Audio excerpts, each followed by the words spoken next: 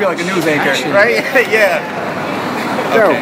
I'm Jeremy Velez. I recently started a trade program for maintenance and construction at Strive on 123rd in Manhattan, New York. Paperwork is right here. For the next 10 weeks, I will be doing this program. First 4 weeks will be soft skills in the classroom. The next 6 weeks after that will be hard skills in the field.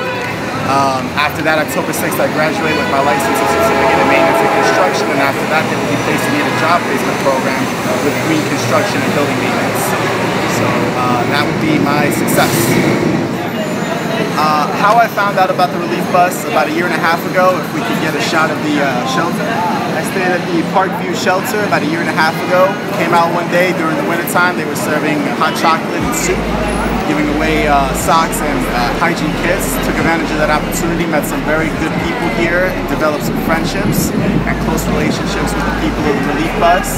I've made my way ever since then to help out with the relief bus, any putting up of the stuff or taking down and helping them pack up.